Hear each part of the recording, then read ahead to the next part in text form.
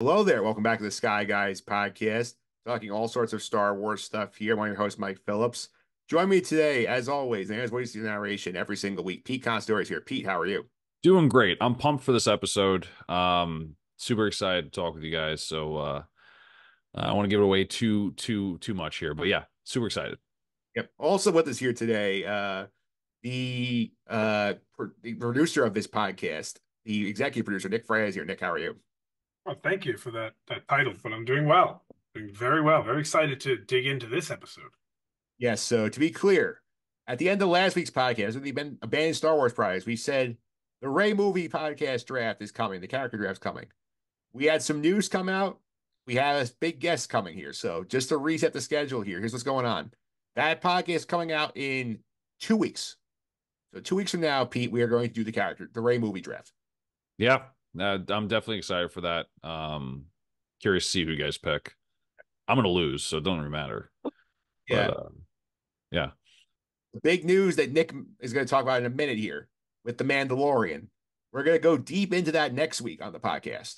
And we'll do a draft for that movie as well. So that's coming next week. But this week, Nick, we got a big special guest here. A few weeks ago, we covered Disturbance in the Force on the podcast. We had a chance to sit down with the producer of the movie. Kyle Newman is coming on here in a few minutes to talk with us about this Disturbance in the Force documentary. Could not be more excited. I'm a fan of obviously the documentary, but also the Fanboys movie that he was behind. So very excited to get into that. Yep. So let's get into what we usually do here. So, Pete, people want to subscribe to the Sky Guys podcast. Do so on Apple Podcasts, Google Play, TuneIn, Spotify, Amazon, all usual suspects. Simply search for the Sky Guys here at podcast platforms. You get all our episodes there. And just for the suffering friends, hello. You're getting this episode as a bonus because it's such a cool interview. I do not want you guys to miss it, but we have a lot of fun stuff going on in the off season over here for the next live action show. yeah. All this off-season content. Again, you're getting this little treat because it is such a special episode. But all the off-season content that you're missing, you gotta be subscribed, right? So go ahead and subscribe. It's free. You get a bunch more of us. You love listening to our beautiful voices talk about Star Wars. So definitely subscribe so you get all that off-season content. Yep. And Nick, if you want to follow us on social media, how can I do that?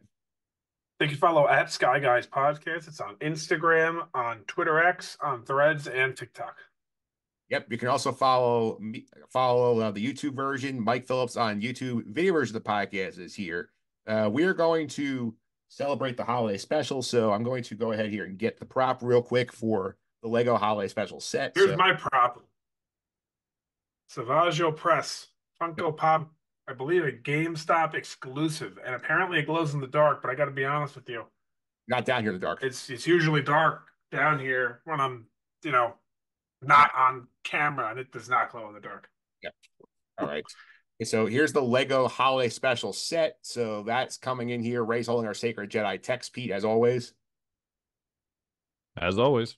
All right. So one other thing I want to mention before we get to the news here is that we are participating, as I'm going to mention for the first time here, we are going to be an active participant in Star Wars Podcast Day. And what is Star Wars Podcast Day, you might ask? It is coming on February 7th, 2024. It is an unofficial podcast celebration for Star Wars fan audio. Remember, it's the 25th anniversary of the very first Star Wars podcast, the first episode of Jedi Talk, aired on that day in 1999. So, Nick, we are participating in a very special Star Wars Podcast Day episode coming on February 7th. Yeah, us and many others are involved. They've been posting frequently, maybe once a week, twice a week about it, and very excited for everyone involved, and obviously including ourselves for this. This is a great honor and privilege to be part of this. Yep. All right. So that's the Star Wars Podcast Day news, and let's get to the regular news, Nick. Here, and I believe we have a couple of Mando items, including the very big award win. Sure. So Mando season 3 won a Creative Arts Emmy for Outstanding Stunt Performance for Chapter 24, which was the finale, right? That's the finale. Yeah, the finale of season 3. So good for them there. Congratulations. And not to say that's not to say that we should just move on, but there's much bigger news. So I'm very excited to just get into it here, and that is that Star Wars has announced The Mandalorian and Grogu which will be going into production as a movie in 2024.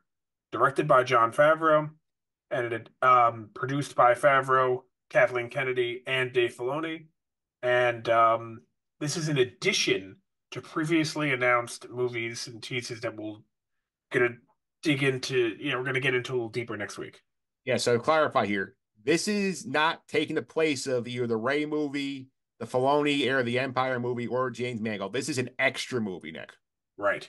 This is another movie that's coming, perhaps serving as season 4 of The Mandalorian. We'll see when we get a little bit closer. There was a rumor about that a few months ago that there was going to be a rumor. Then all of a sudden, they said no, and now here we are, where it looks like this might be the case. So we'll see when we get closer what exactly this movie is, but that's what it looks like. Yeah, and Pete, sir, we don't want you guys waiting for 20 minutes for us debating about this with Kyle Newman coming on here. So we'll talk about this next week. Do a whole episode about this movie next week. Yeah, absolutely. We'll dive into it. Don't worry. We'll get that information to you guys. And the last thing here is in that same press release, but in the small text on the bottom, you had to zoom in to see it. It also said Ahsoka season 2 is also in production with Dave Filoni. Yeah, so Pete, we got renewed. It was so nonchalant. I think we were talking about it off the air about how they had to like re-release something to say, hey, by the way, guys, you missed this part. Interesting that they put that in the same press release. You think there'd be two different things, but I'm super excited. I think this. I thought the show needed a season 2. I'm excited to see more Ahsoka, so no complaints here. Yeah, and Nick, we'll also discuss that a little bit next week. Not as much as Mando, but we'll get in that conversation a little bit as well. Yes, we will. And is that it for the news department? Yep, that is it. All right, I want to thank Nick for doing the Star Wars news here. We have our main event today, a very special guest on the podcast here. We covered the Disturbance in the Force documentary at the 1978 Star Wars holiday special a couple weeks ago. We loved it here. And we're very pleased to welcome on the podcast today one of the producers of the documentary. Kyle Newman is here. Kyle, welcome to the Sky Guys. How are you? What's up, Sky Guys? Thanks for having me on. Thanks for covering the doc. We appreciate seeing fans get into it and fans spend their time talking about it. So we are very grateful you guys even checked it out. Thank you. No problem. I'm very glad that we got a chance to check it out because we had our own crazy series holiday special. So definitely a lot of fun to get more perspective on it. Yeah, if we all learned something on this one. I don't think there's that one expert in the world. Maybe Scott Kirkwood, who was involved in it too. He's runs the holiday special fan website. He's got quite a collection of knowledge, but we all learned something in the process of making this, and that's always a good thing. Not coming from it as oh, I know everything, I'm just going to tell everybody about it. It was discovery, so we were excited about a lot of things that we learned and we're able to put on screen, which is always great hearing it from the people who made it. Yeah, that's for sure. Here, Nick, you want to lead us off? Yeah, so right away, I want to just dive in and get to know how did you get into Star Wars? Are you a fan? And B, what do you like about what content did you like? What content do you not like? And just kind of get your background on your Star Wars fandom. I'm really a Farscape fan. No, I'm kidding. I'm a diehard Star Wars fan from day one. Literally day one. I think my first memory is seeing Star Wars with my family. I don't remember the movie, but I remember afterwards the energy around it. There was cousins and everybody was there in a parking lot and people were buzzing, and it was probably late in the summer of 77, maybe even September of 77. I was born in 76, so I was about 18 months old. So I don't know how I remember this stuff. But from then on, I was obsessed, and I just learned Star Wars words before human words. So I could talk about Snaggletooth or Greedo before I could say my brothers, Kevin and Kimberly. I was just hooked, and my older brothers were into it. They had toys. One was 10 years older, one was 8 years older. And I just assumed their collections, especially when they went off to college. Oh, I have a little junior Star Wars fan crashing our podcast. Hi, buddy. Sorry. So I was about his age, 2-ish, and I became a fanatic. So it's become like a lifelong, affiliation. I can't live a day without correlating something to Star Wars, quoting Star Wars, thinking about Star Wars. If it's not talking about a show or movie, that I'm into the books and re-listening to audio dramas, or whatever. I'm obsessed. So Star Wars is a part of my daily life. It's a lifestyle. That's Yeah, great. Is there anything that you would say is your favorite piece or least favorite piece of media in terms of maybe some of the movies or shows? Um, I don't normally talk negatively about movies. I know how hard they are to make, but I've always maintained honesty when it comes to Star Wars as a fan. I will always, talk about it and not pull punches. I love, obviously, the original trilogy. I am a prequel fan and fanatic. I've probably seen Phantom Menace 100 something, 200 times. Um, I love the Brian Daley Han Solo novels. I love the Brian Daley NPR radio stuff. I'm a big fan of Heir to the Empire. I think about that maybe more than I think about the movies sometimes. So I love those early Timothy Zahn creations. I love Force Awakens for it kicking off something new, like the pilot of what could be. I feel like it was largely unfulfilled. I am not a Last Jedi fan at all. I rank that pretty low. I'd say that and Attack of the Clones are down there for me. Holiday special level. Otherwise, I pretty much love most of it. I'm pretty even keeled when it comes to Mandalorian. I'd say 6 out of every 8 episodes are pretty good. There's a couple where I question it, and I do it honestly, and I just think that's also good about fandom. It's healthy. We can't just. It's so rich and so big, and there's so many different ways to make and tell Star Wars. So of course we're going to bring our opinions and experiences into the mix, and some we're going to connect with more than others. Like I love Andor, but I don't think every show can be Andor. If every show was like Andor, and I know if all these people are like that's the best Star Wars ever, and you're like it's really good, I love it, but that can't be every Star Wars. It's almost my criticism of Andor is a little bit embarrassed that it's Star Wars. It's like sorry guys, there's a stormtrooper. Sorry, there's a TIE fighter. It's almost doesn't want to fully commit, but it's so good and it's so well written and the characters are so well drawn and it's beautifully made and it's beautifully performed and it's impeccable. I love it. Um, so I try to keep it, pretty honest. As much as I love Star Wars blanketly as a franchise, it's my favorite thing in the world. I think it's the gold standard for entertainment. There are things that could be done better. There's things in the past that could have been done better. But being a filmmaker myself and knowing that it's not easy, you're telling a story with hundreds of people as your tool. It's like having a paintbrush and having 1,000 people having to move the paintbrush in the same direction. It's not easy. It's a very impure medium, although it's this great amalgamation of all these different mediums that are pure. And that's one thing you have to keep in mind. There's a lot of money on the line. There's a lot of business on the line. There's shareholders on the line. There are a lot of elements. Marketing sometimes takes a greater precedence than content. You see that in all studios. It's like they don't worry about the movie; they worry about the marketing of the movie. That has to hit. So there's a lot to factor when you're talking about Star Wars these days. It's not just George making a trilogy of movies and taking a 3-year break and getting it right.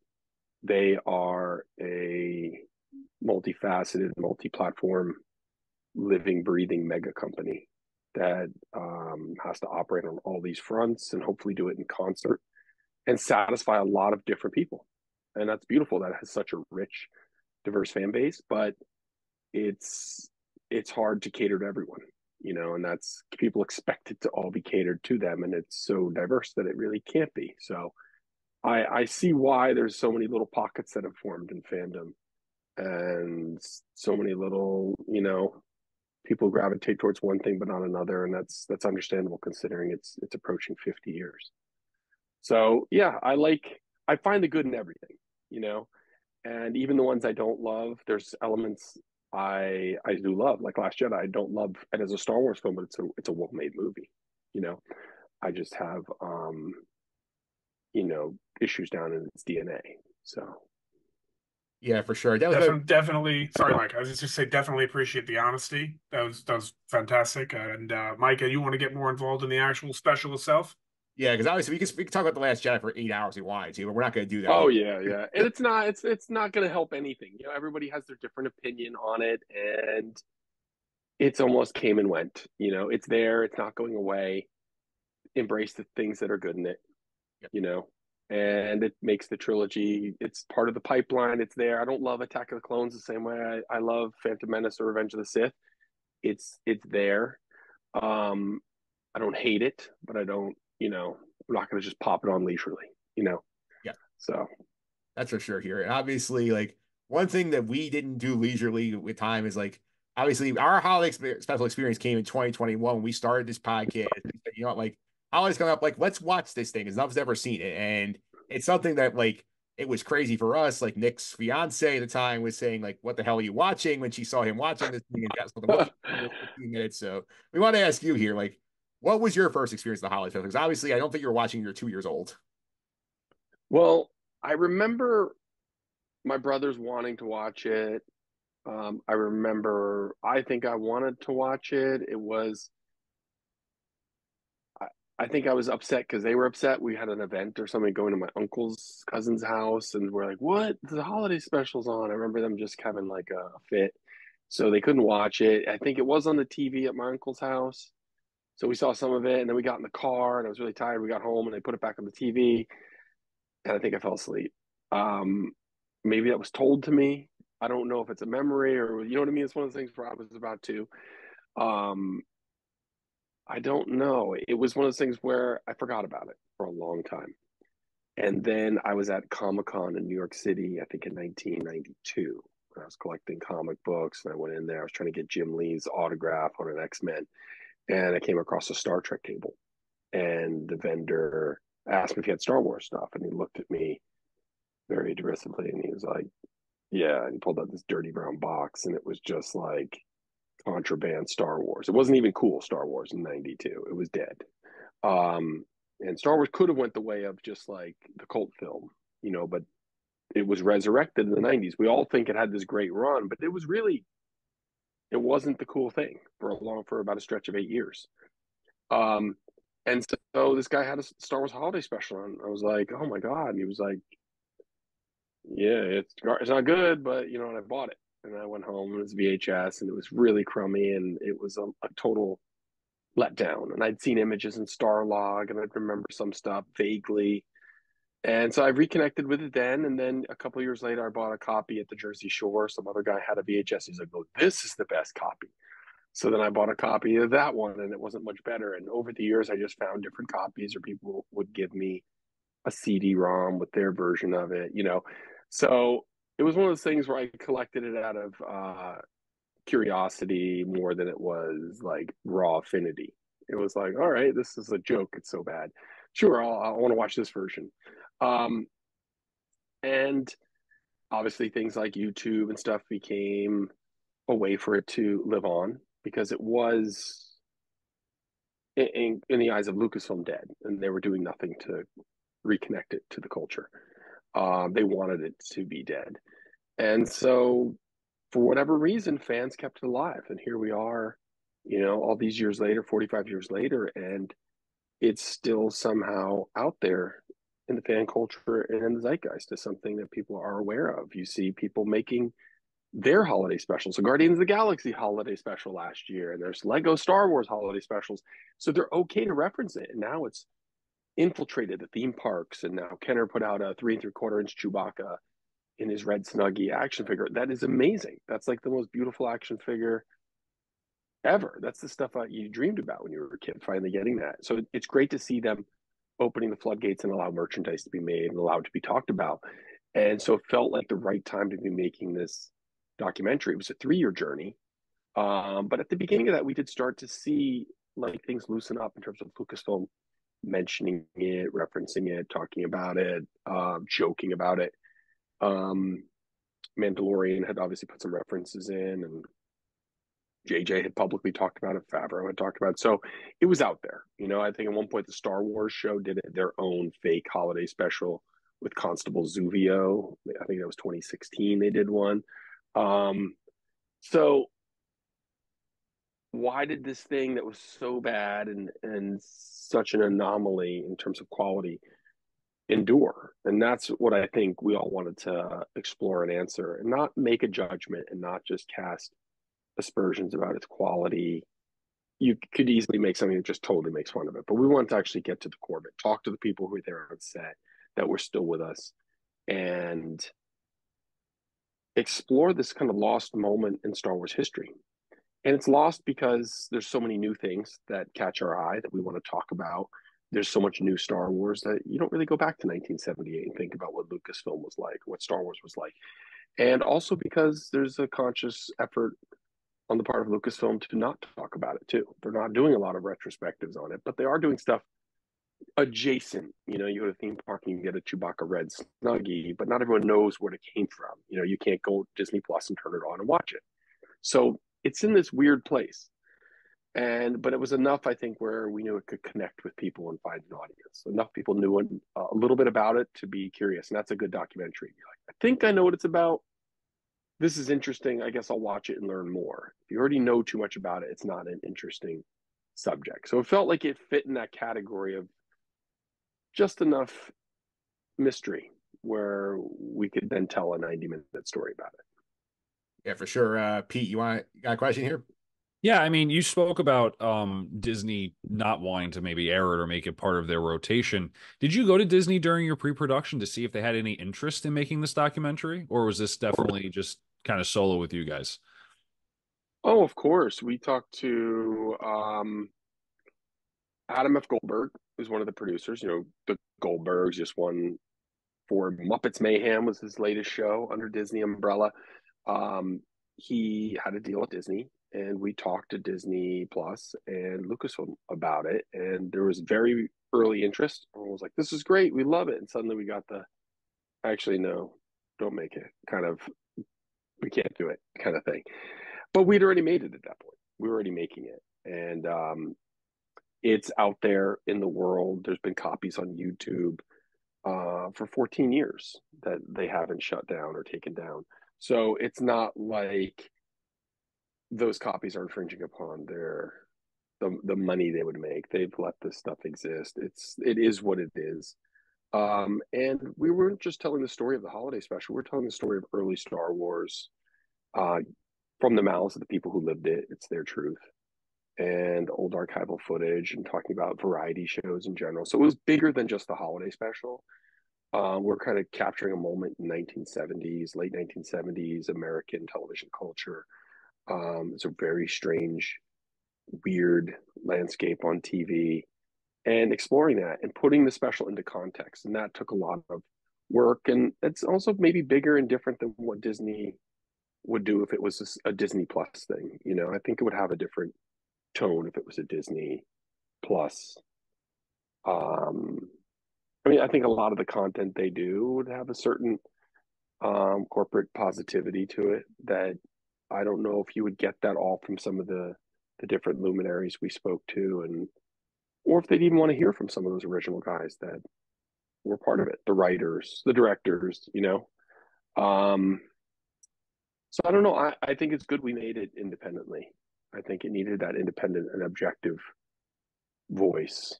We aren't out to ruin the special or to aggrandize it. We're just out to talk to these people, create an open space, and have them tell their truth and kind of showcase some of the madness that went into it and some of the beauty. Nick, you're up. Yeah. So thanks for that. So what was this is a two-parter here. So what were your favorite interview subject? And then also, was there anyone that you did not get a chance to interview that you wish you had? Well, yeah, I'll go to the second one. Harrison Ford, sure, I'd love to talk to him. I talked to Mark Hamill. He enjoyed it. But he has, you know, there's an agreement with George, I think, with him and the original actors that they're just not going to talk about it. And I think that's where he lived in that space. So we didn't end up sitting with Mark, but he watched it. We debated about reaching out to George Part of it was like, does he hate the special so much he's going to try and kill our movie? And it felt like we had enough objectivity, and he probably doesn't want to talk about this, that we didn't formalize any approach to him. Um, I don't know that it would have, maybe at the very end, it would have been nice to hear something new from him about it.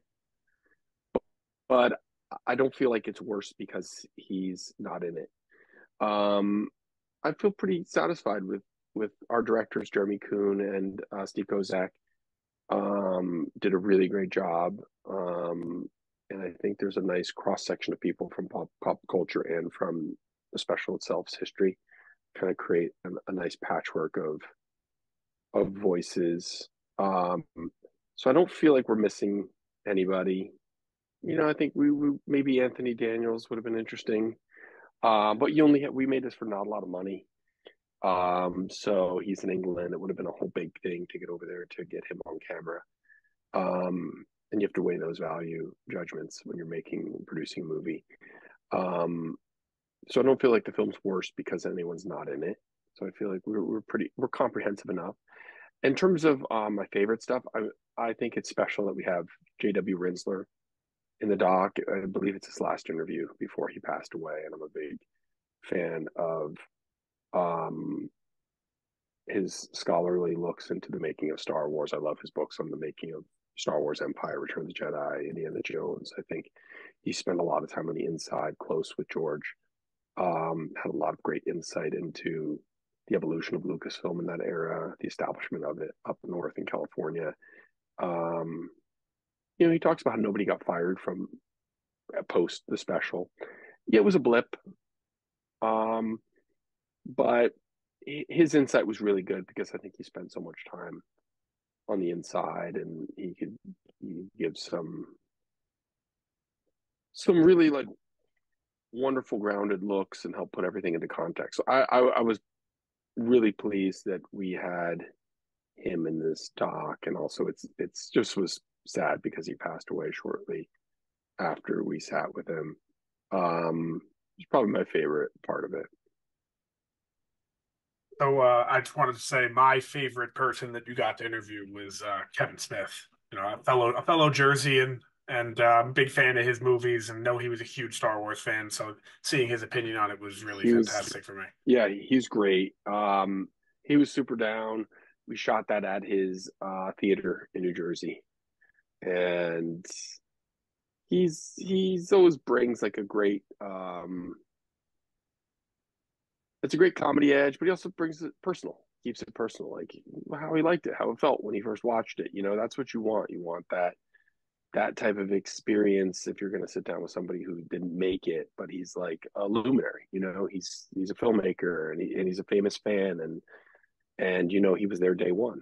So what was it like day one from a guy like Kevin Smith? I loved having people like that, and Patton Oswalt and Paul Scheer, and they approach it very intelligently. Like Patton Oswalt is a pop culture holocron. He just knows everything. He knows every special and when it aired, and not even Star Wars. It's just like everything. And so he started bringing up stuff, and we're like, oh, we already have that clip, and we have this, and and he was just like on it. He knew everything about like 1978 television. It was unbelievable. Yeah, I also have to say in terms of the guests too, I feel like whenever Taron Killam came on the screen, I felt like he was always getting to talk about the most absurd stuff in the documentary, in the special itself. Like he always had me in stitches with like some of his one-liners about stuff we were watching in the special. Yeah, Taron was great. I loved his stuff about the cult parallels to when the Wookiees are walking off into the light at the end. Yeah, for sure here. And Heaven's Gate. Yeah. definitely some crazy stuff here. And we talked about this when we reviewed the documentary. We learned so many crazy things like that were either in the draft of the special or why it happened, such as like Han Solo being married to a Wookiee in one of the original drafts, or that they had to light the final set with candles because they ran out of money for the last big musical number at the end with Carrie Fisher year. Like, one year piece, the craziest thing you found out when you were doing your research for this film. Well, two things. Steve Kozak, the co-director, also wrote a companion book called Disturbance in the Force, You can find that on Amazon. It's got a lot of additional anecdote stuff that didn't make it into the movie. Um, that's got some incredible stuff. We did find out that Grace Slick from Jefferson Airplane / Starship, she had been kicked out of the band, I believe, at the time, went to rehab or something. But she found out they were shooting this Star Wars thing and felt completely left out because she was such a big part of the band. So the rumor is she was trying to break onto the lot to get into the filming of the special, which is kind of crazy, thinking that this former lead singer was desperate to get in this thing, which turned out to be the biggest train wreck of all time. It wasn't totally confirmed. Some of the band were like, I don't know about that, but we heard from a couple other people that were there that were like, yeah, she was desperate. So I don't know. There's things like that. There's not enough time in the movie to explore it fully, and it would have taken too long to set it up. So we couldn't fully explore it. But yeah, there's a lot of little anecdotes like that. You just kind of have to leave them on the cutting room floor because it doesn't service the greater story. And we wanted this thing to be lean and mean, like 90 minutes, and not be bloated and overly talky, and want it to be fun. That was a big part of this. Is I think it's a pretty fun and funny documentary compared to a lot of documentaries which are very self-serious, very heavy. We wanted this to be something that you could watch with your family and something that could replace the holiday special itself. I would tell people to watch this before they watch the special, so you go into that experience with some context. Because if you just go and watch the Star Wars holiday special and you have no idea what you're getting in for, it's invariably going to be a supreme letdown. So I think you watch this first as a primer and then watch it, and you might get a lot more out of that 2-hour experience. Awesome. So, really quickly, you talked about the holiday special. I want to go back to the special itself. What do you feel the legacy of the holiday special is? I mean, it's lived on, right? We've seen YouTube. Obviously, there's interest in it by fans, and fans know about it. What do you feel the legacy is that was left by this holiday special for the average fan or the super fan? I don't know if it has a direct legacy. Yes, the legacy is some jokes. The legacy is there's a lesson in it that yeah, even the greatest things can have you can make a follow up in a bad way. You got to be very careful. I think it's the legacy that endured behind the scenes, that George was probably deeply affected by this experience that he had no control over. That as his company and Star Wars was taking over the world, and he was getting big, and he was about to go make this new movie, and his big investment in Empire Strikes Back, and his eyes on the ball doing that, and setting up a company up north. He took his eyes off it for a second and lets other people go make something, and it quickly turned out to be subpar. And he could not stop it. He could not bury it, and his name was on it. He could take his name off, but that's all he could do. And it wasn't his fault, but it definitely could have ruined all the good that he had created from the work he did with the original Star Wars. And it could undermine other ventures, especially if he's investing all the money, the 30 something million or whatever he did into ultimately into Empire, and his new venture. So I think it shaped him as a man and how we then experienced Star Wars, because we had this huge gap between 83 and 99 where he's saying, I'm taking a break, I'm raising a family, and I'm not going to let anyone else go do this. If I'm going to ruin it, I'm going to do it myself. And I think that's the enduring legacy of it, is that it taught him a lesson that he has to be the exec producer, and he has to be paying attention, and he can't just let people go off and make Star Wars. It's probably hard for him right now that he's sold his creation and other people are going and doing things. I don't know what it must be like for him as a fan to watch new Star Wars. I know I've heard him say that he's like the one person in the world that never got to see Star Wars because he made it. He can never see it as a person untainted by its evolution and development. He was there for every step of it. He can't just ever watch it objectively. Now he's kind of forced to do that. And I think he wasn't going to ever put himself in that position early in his career after the holiday special to endure other people's Star Wars versions ever again. So I think that's the legacy, is that George said, no, I'm going to control this thing. It's mine. You don't get to play with it unless I'm letting you. Yeah, for sure here. And I'm also curious what your opinion of this is. Obviously, in the last couple of years, I mean, you mentioned the Disney merge acquisition, they got the property, but they have let the cartoon from the holiday special exist on Disney Plus. The Boba Fett, Tale of the Faithful Wookiee cartoon is on there. Like, I think it's funny in some comparison that like this thing isn't so buried that they allow this one piece to exist for like, modern fans to see. Like, what was your reaction when you first saw it? They let this thing out of the dungeon, basically. I mean, at the time we were making this documentary, we're excited. We're like, look at that. They're they're acknowledging its existence, you know. Though that was one of those watershed moments where like, yeah, we're doing the right thing here. This story needs to be told, and clearly there's an appetite for it. People who are aware of it. Um, every holiday season, there's another flurry of news articles about the holiday special. IGN and everybody writes the Star Wars holiday special is coming November 17th. It's Life Day, blah, blah, blah. There's this annual interest in it, despite whatever they want to do to not talk about it. If they really don't want to talk about it, then don't let it permeate your theme parks. Don't put out the Faithful Wookiee. Don't do the Star Wars Lego holiday special. Don't make references to it in Mandalorian. But they're doing it. They're allowing it to perpetuate. So that was cool seeing it. I love that. That's one of the best segments. That's beautiful. I wish there was like a whole animated show back in 1978. The adventures of these heroes. I'm sure it would have been bonkers, kind of like the old Marvel comics, and a little unhinged. But it's it wasn't to be. But I thought there was a cool style of animation, and George handpicked those guys. One story was George flew those guys down from Toronto to talk about the Nelvana guys to talk about making this animated sequence, and he picked them up at the airport, I think, and he took them to Taco Bell. That's where they had their big meeting. I think they went back to the airport after Taco Bell and flew back to Toronto or something like that. But it was like, what? You went to, of all the places, you come from Toronto to meet with George Lucas and he drives you to Taco Bell? Just felt like very George.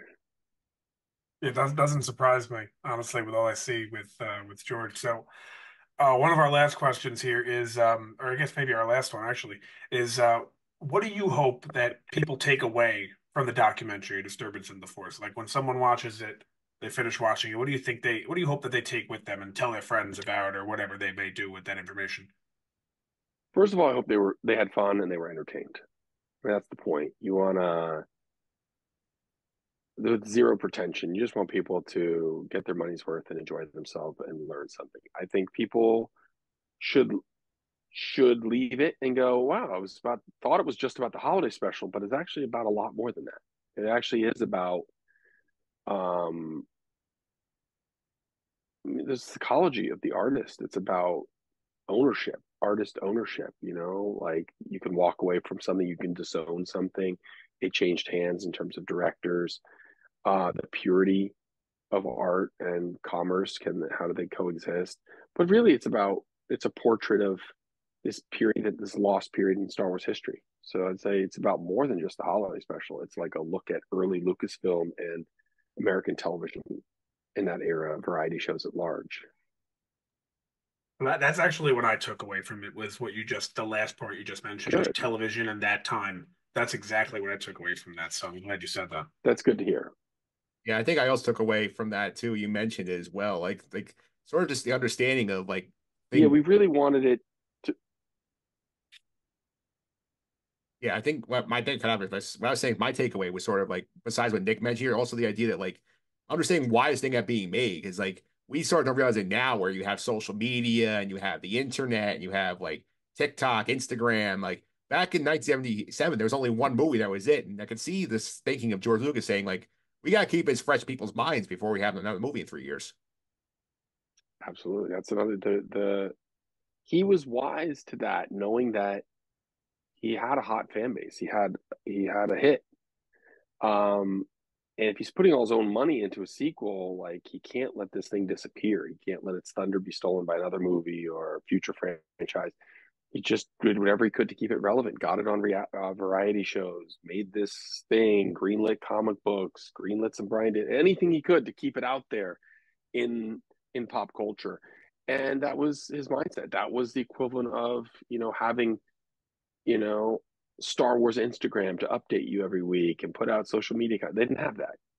And so in lieu of that, they had to harness these rare, weird television appearances and the special itself, which is, it is a lesson in and of itself. That, like, even if you got something that's so perfect and magical, you can easily mishandle it, which it could have destroyed Star Wars.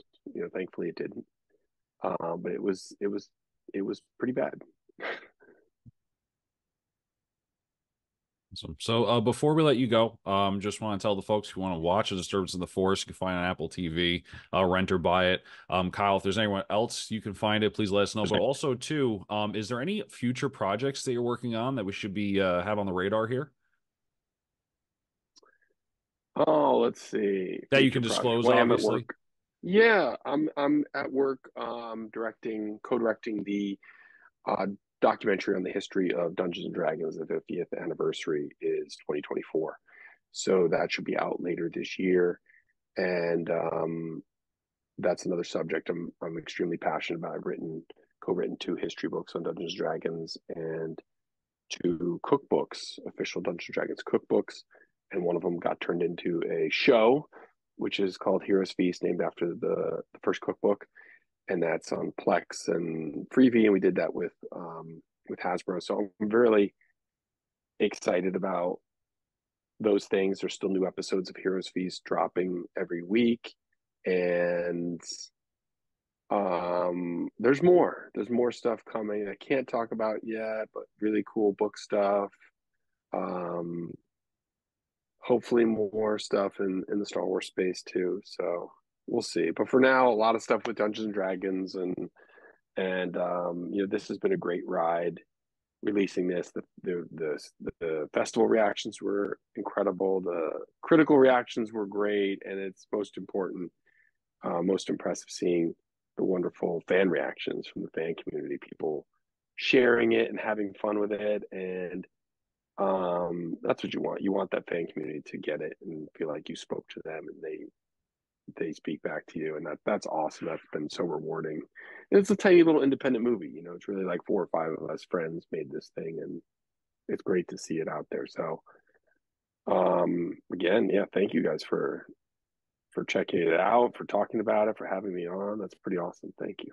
So is there a fanboys sequel surrounding The Force Awakens coming anytime soon?